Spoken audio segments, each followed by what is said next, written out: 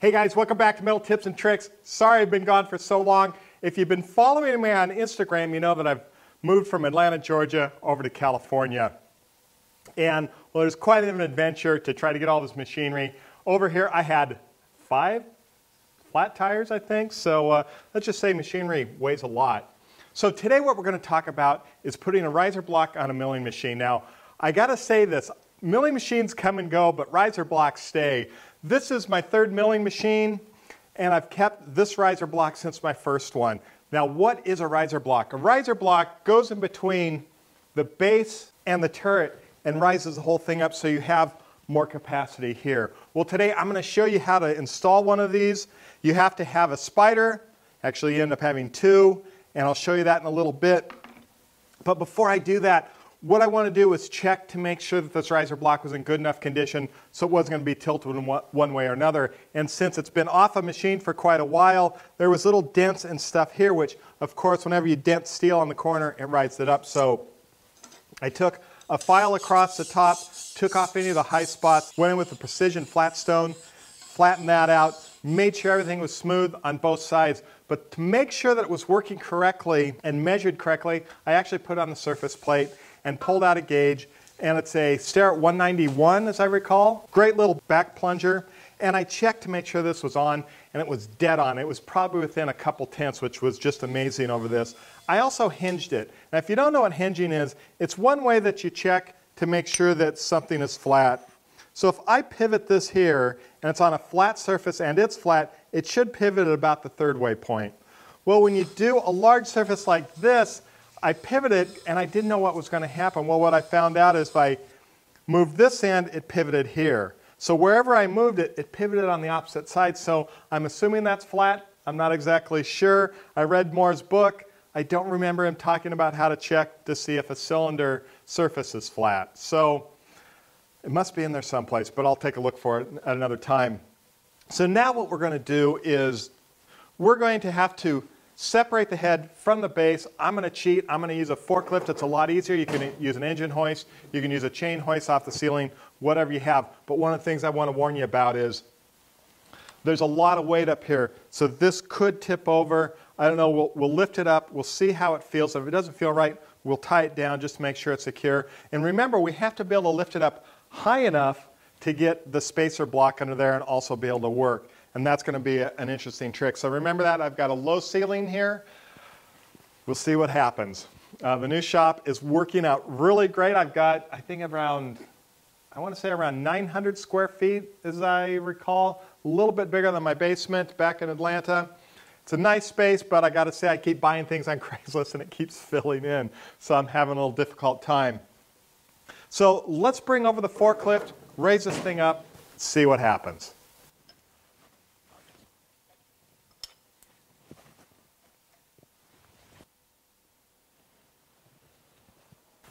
I'm going to move the table in just so we have a little more workspace.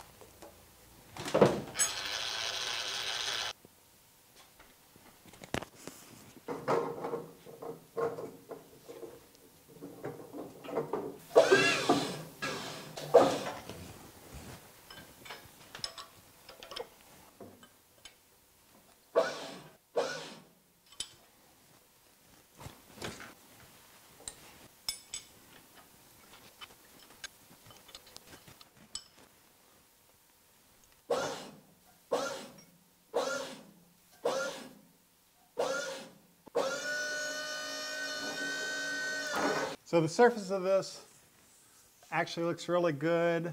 The bottom here looks really good. I think what I need to do is just clean it up and put it together.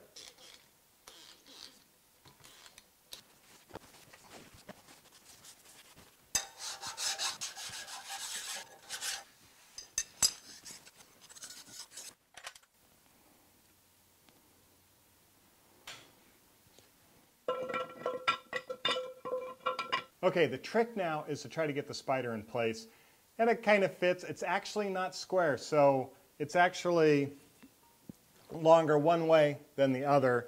And we're going to make it so the webbing goes down and these machine surfaces actually go up because this is the clamp. We have the spider in place, now we're ready to put the riser block in, and then it has its own spider, but that's step 2.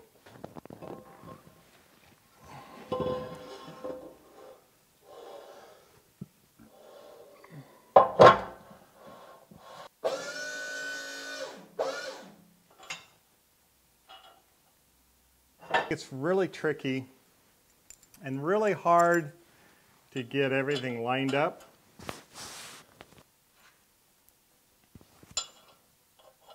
Now the bolts on the bottom are shorter. Okay, now what I'm going to do is I'm going to rotate this 90 degrees, so when I drop this down, this spider is going to line up.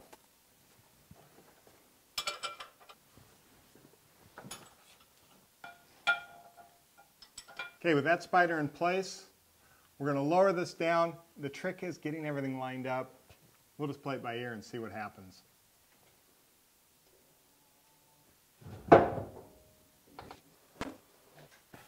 Now in theory, this should drop and stop.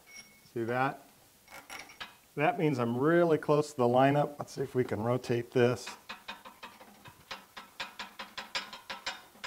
There we go. Now before we screw that in too far, we want to make sure all 4 bolts go in. So if the bolt wouldn't have stopped, that meant the spider was out of alignment.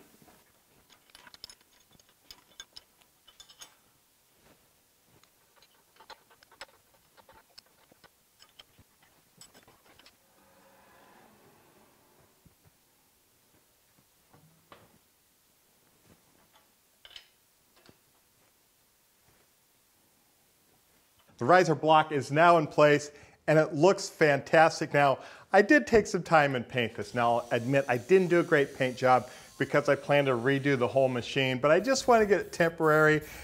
And I gotta say, it looks so nice. I gotta get this thing painted quickly. But let's talk about some of the advantages and disadvantages to setting up a riser block. Now, a lot of people will say that you lose your capacity here because technically a milling machine without the riser block, the quill should touch the table or come really close to it. But you forget that you always have a cutter in there and you always have material. Unless you're having your cutter out 1/4 of an inch and you're working on sheet metal, this distance here, how do I want to say, doesn't need to be that tight. Other things is I probably do, I'd say 95% of my work is done in a vise. And you can see, actually, if I raise this all the way up, my vise almost hits this. Actually, let's do that. Okay, now you can see how much capacity I have. The quill can come down. So with the Jacobs 14N chuck in here, I am just about 5/8 of an inch away. But you can see with the vise, I've got plenty of room. And like I said, I've never come to this situation where this gap caused me problems. And if it ever really did come down to that, I can put a surface block in here, clamp off of that, work from there. But the other advantage is I can put all sorts of different devices in here and not be limited. Like I said before, if you wanted to put in, let's say, a tapping head, they're really tall. I also have a special grinding attachment. That's really tall. If I wanted to put a super spacer in here or a rotary table, and that's the advantage this gives me. It gives me so much more ability. Plus, one of the other bonuses is I get to work at this machine at standing height, which is a great advantage. Now, there are a couple disadvantages. One is, well, do I want to say it's a disadvantage? We're going to say it's a disadvantage, but we're going to turn it into an advantage, is to get to the drawbar. It's really high up here, but let's turn this into an advantage and also another video. I want to make a power drawbar for this. So once I do that, I'll have the handle down here. So that's not even going to be a disadvantage. I really enjoy just having this riser block. Like I said, this is my 3rd milling machine to put it on, and I will always have it on my BRIGPORT milling machine. Now, I did have it on an Endco, everything matched up. I can't guarantee if you have a BRIGPORT riser block and it'll fit on other machines. I don't know. I know some people have talked about building one of these. I think you could, but they're only used about $300, $400. I think it'd be a lot of work to build one. Plus, I like that it's out of cast and not some sort of steel. Cast has a rigidity and it comes back to its natural state very quickly, where steel, you know, it can bend and fold and kind of get manipulated after a time. Cast iron or cast steel just works so much better. So I hope you guys are inspired about possibly putting one of these on your machine. Anything's going to be better than nothing, in my opinion. If you want to see what I'm doing in the shop, you can join me on Instagram and Facebook. Down below there's some links. Also, you can look at the trip that I drove across the country, multiple trips to get this machine right here. Kind of an exciting adventure, from flat tires to fires to, well, I got in trouble with, well, you guys will just have to check it out on Instagram and Facebook and see where I'm at. Also, don't forget to subscribe if you like this video and want to see more content. Like I said, I'm now trying to get back to full-time on YouTube since the shop is mostly set up. All right, guys, until next time, go out in your shop and build something cool. Thanks.